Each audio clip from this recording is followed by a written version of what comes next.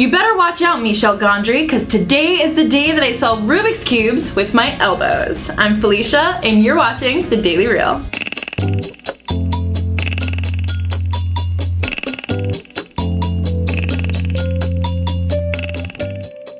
For those of you that have not stepped away from the computer or checked your iCal, today is Friday, March 9th, and here are our top stories. Courts order Turkey to turn off the tube, Live Mansion's contest finalists meet with Spike Lee, and Gondry solves Rubik's Cubes with his nose and his toes. First up on today's discussion board, Turkey.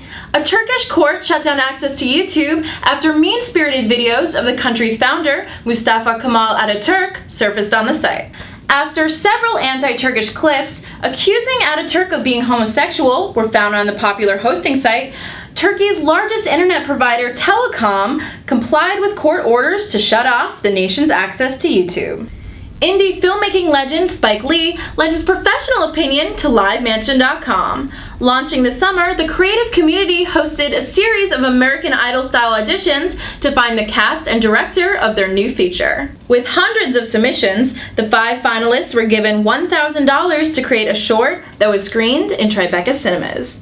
After receiving mixed reviews from Lee and guest judges, the winning filmmaker will be decided by an online vote. If you weren't convinced of filmmaker Michel Gondry's genius, then this clip of him solving a Rubik's Cube with his toes will blow you to pieces. Though this video is actually a few months old, Gondry recently released a teaser where he attempts the stunt with his nose. Personally, I still can't get over the things this man can do with his feet. Let's watch. Hi, my name is Michel Gondry. I'm a film director and I will demonstrate I can do this Rubik's Cube in a short time with my feet.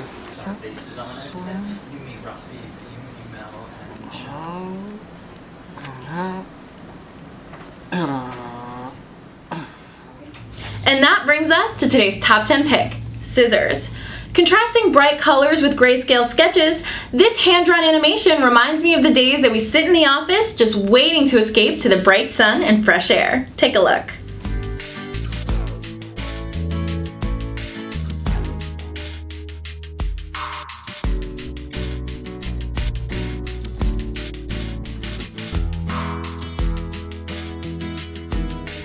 Well, that's all for this edition of the Daily Reel podcast. Stay tuned to thedailyreel.com for more of what you need to watch online.